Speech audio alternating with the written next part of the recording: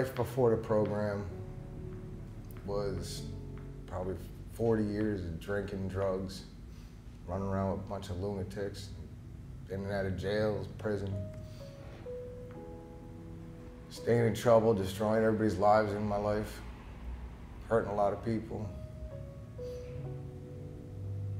being lost for a long time.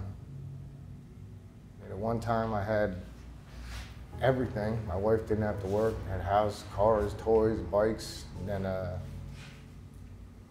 10, 12 years later, I was absolutely homeless. One of the worst cities in New York State.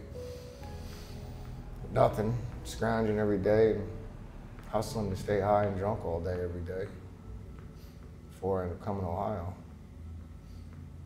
I tried a different program, and that worked for a short period, but that was about it.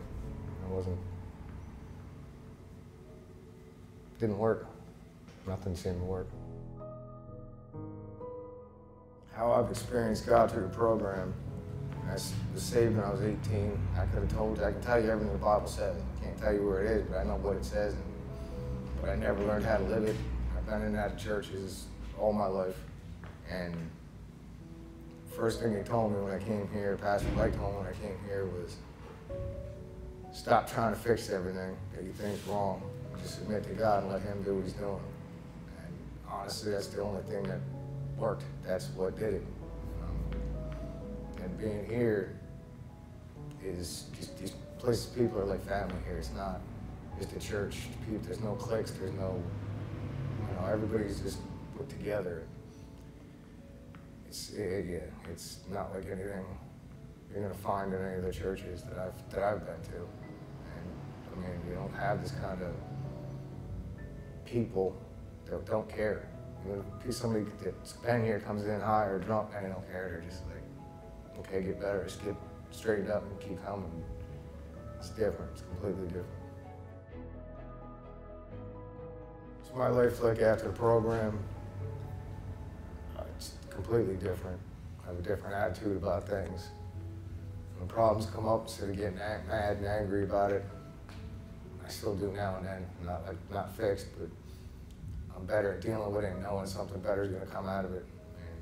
And I have a house, which was absolutely no way I could have pulled it off and done it. It just was basically handed to me, which, he just blessed me with it. There's no way I could have gotten it myself in the position I was in at that time. So, I work for somebody where we're all together, a lot of the graduates, and people still in the program, and we're always, it's people are here to hold you accountable for how you act. They can tell when you're not acting right. Honestly, I have to be here. I still want to help the program when new people come in, because those are the people I have to be around so I don't go back to who I was. I need to see what I was like when I came here through them to make sure it stays fresh in my mind so I don't end up doing the things I did. It doesn't work. That's the biggest thing. You're not around people that know you and know when you're acting up or something's wrong, or you're not acting yourself and saying something to you, it's over again. That's how I keep falling down. So,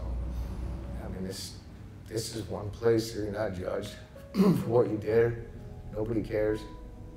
Even the people that don't have the issues that we have, and 90% of us in this place do, so we all understand what it's like. There's nobody too far gone. For God to care about you, He died. Jesus died for everybody, not just for people who have accepted Him already. He didn't, He died for the entire world. Anybody that says yes, they're good.